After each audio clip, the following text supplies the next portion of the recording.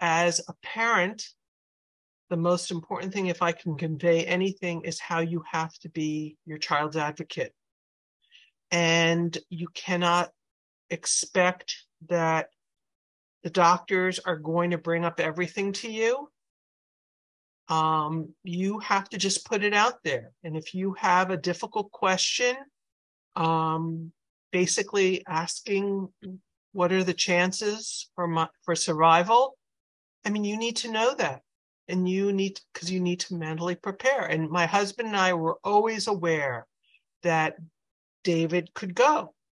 And we were so grateful that for the time that we did have with him. And we did have a good year with him. But the fact is that doctors don't always, I mean, like even when you go in for surgery, they don't tell you all the complications that can go on.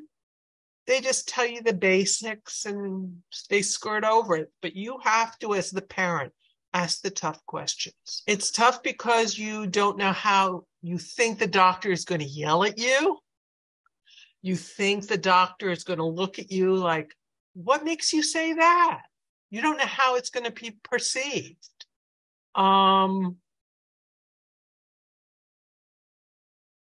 sure there are doctors who, you hear stories. I knew of a family a grandfather whose grandson relapsed with leukemia. The child was 1.5 years and had relapsed 5 times. And the man worked for a big insurance company, and he had read one of my articles, and it turned out his father, who was the grandfather, knew us. And the grandfather called me up and he said, I want your opinion on this. He said, my grandson has relapsed 5 times. He's 1.5 years. My son decided that they wanted to do hospice care and change this over. The doctor wanted to do a stem cell transplant. I looked at all the numbers, and the numbers did not look good. He didn't have one patient who survived this. The doctor did not tell the father that. And the long-term results of having the child be immunosuppressed at 18 months. And the doctor looked at him saying, I will call social services on you. If you don't move forward with the transplant? Yes. So then what happened?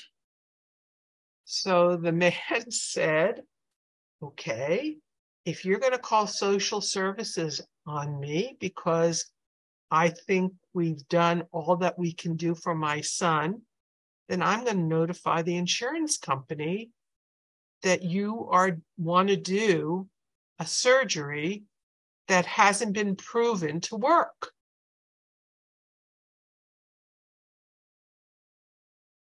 And I have to tell you, I mean, that's an example of where, as a parent, you made the most difficult decision there is in life.